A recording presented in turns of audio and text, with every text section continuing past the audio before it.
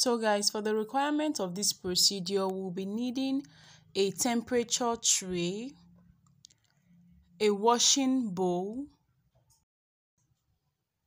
a jug containing tepid or tap water, a temperature thermometer. We will also be needing a glass of cold drink. We will be needing a bed thermometer, but since we do not have, we will improvise with our elbow. We will also need 5 clothes or flannels, 5 of them. We will also need a receiver containing a pair of gloves, and this is if there is any open wound in the patient's body. For the bottom trolley, we'll be needing 2 large bed towels and 1 small bed towel, then a bucket to receive used water. So for the procedure proper, we will first explain procedure to patient, tell patient why we want to carry out this procedure and how it can help them. And the purpose of this procedure is to reduce high temperature without shivering attack. Make sure to gain informed consent, and then you go to bring your equipment for the procedures close to the patient.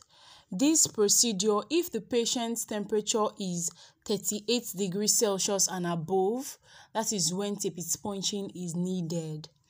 Then at this point, you are going to screen your bed, but because of video's sake, we are not going to screen our bed.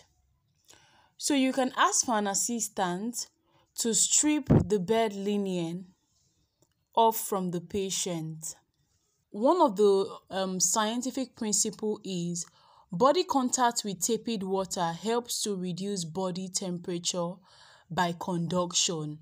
So when the tepid water touches the body, it will help to reduce temperature by conduction. Then the next thing we should do for this procedure is to put one of the large towels under the patient, and my assistant is going to help me hold my patient while I lay the towel on my side. My patient is not too strong to get out of the bed. If not, he would have gotten out of the bed. So as you can see, I gave my assistant more towel so that when I hold my patient, she will be able to lay the towel at her own end. So the next thing is to remove patient's clothes and then cover them with the second large towel. So at this point, we've already removed the patient's clothes, and as you can see, we are covering my patient with the second large towel. So the next thing you are going to do is to take your temperature thermometer, and you are going to clean the thermometer from the bottom to the top. Try to flap it so that the mercury gauge can come down in order to get an accurate record.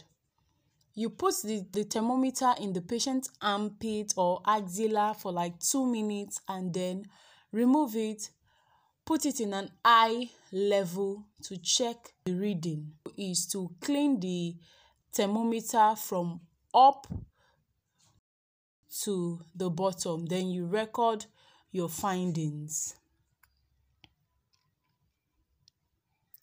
So guys, after that, you assist the patient so that they can drink the cold drink. Drinking cold water will promote heat loss by evaporation. So this cold water we are giving is just to promote heat loss by evaporation. So the next thing to do here is to pour into the washing bowl some water from the jug. And then, because we do not have a bed thermometer, I'll use my elbow, as you can see. It should be a tepid water, not a hot water or a warm water. So at this point, I am placing 3 of my flannels. I'm soaking them and I will lightly squeeze some water from it. All the water will not be out.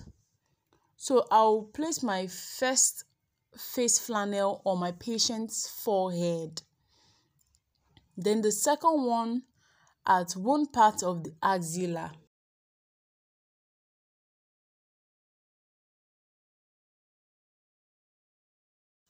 That's the third flannel which I want to place at the other axilla. So guys, you will continue to change this flannel when they get warm. We will cold. We want the flannels to be cold. So now we'll take another flannel. We will use it to kind of sponge the upper extremities, which are the face, neck, trunk, the thorax and the abdomen, with the upper limb, which are the 2 hands. So we will kind of sponge it. As we are sponging it, we'll be leaving some drop of water on the patient's body. They call it a long stroke of water.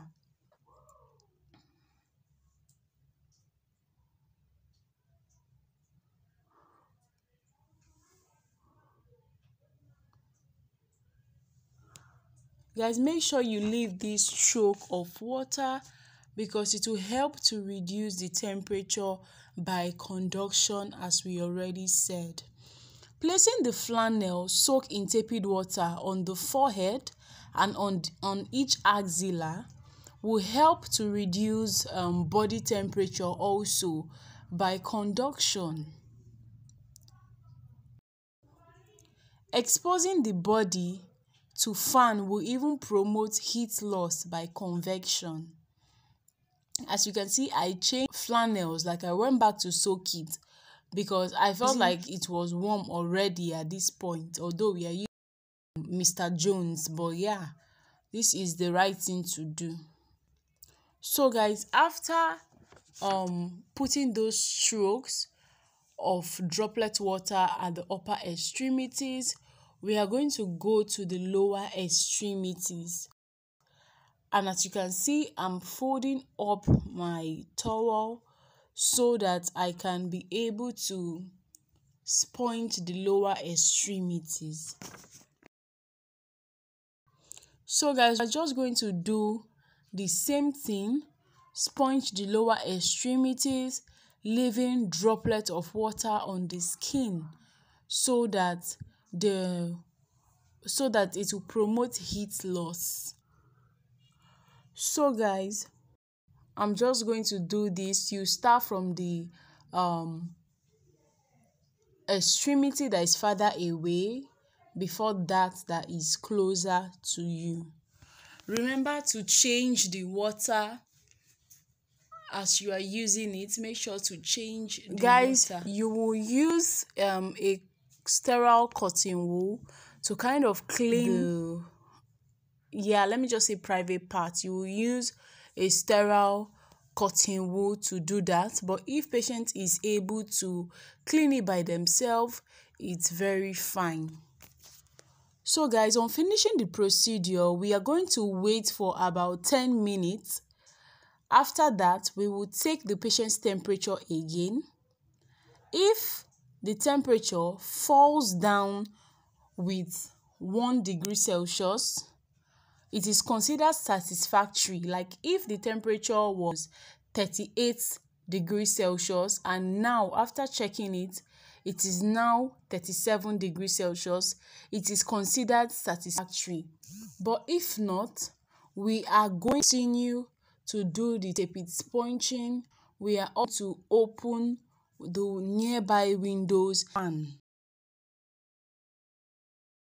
So guys, as you can see, I'm just removing all my flannels. Remember to clean the temperature thermometer again before inserting it into the patient's axilla.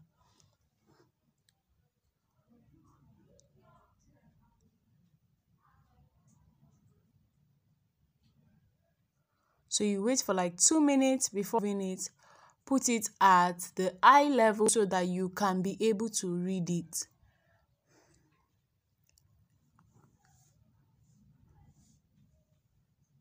Remember to clean the thermometer and also document your findings after the procedure.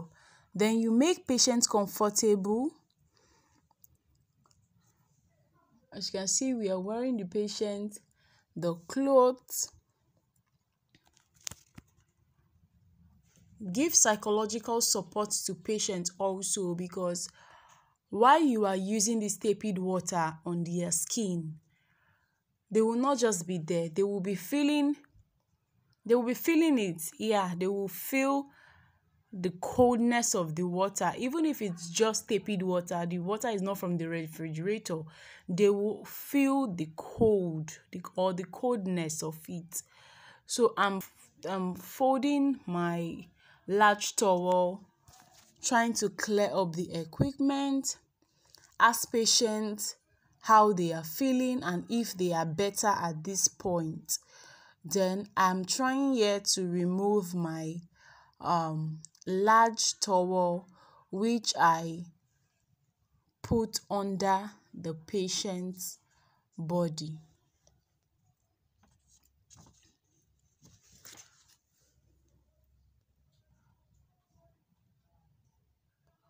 So guys, retaking the body temperature after like 10 to 30 minutes of the procedure will assist you as the nurse in assessing whether there is improvement in the client or patient's condition. So guys, remember, this is a clean procedure. It is a clean procedure. Many people mistake clean procedure for sterile procedure. Tepid sponging is a clean procedure. Guys, you may or may not cover the patient depending on how they are feeling. If they are still feeling hot, you should not cover up the patient. Instead, you should open the counter pin and everything, open the patient's body also. Thank you so much for watching, guys. Please make sure to subscribe and like.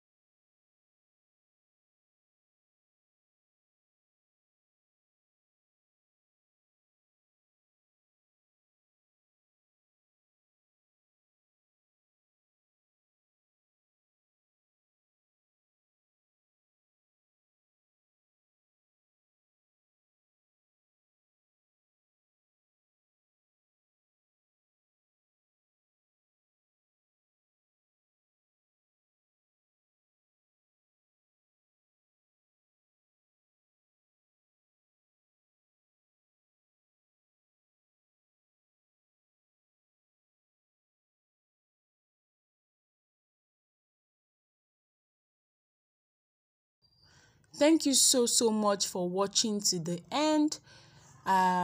Make sure to like and subscribe if you are not a member of this channel, or if you are not one of my subscribers. Please make sure to subscribe. It really goes a long way for me.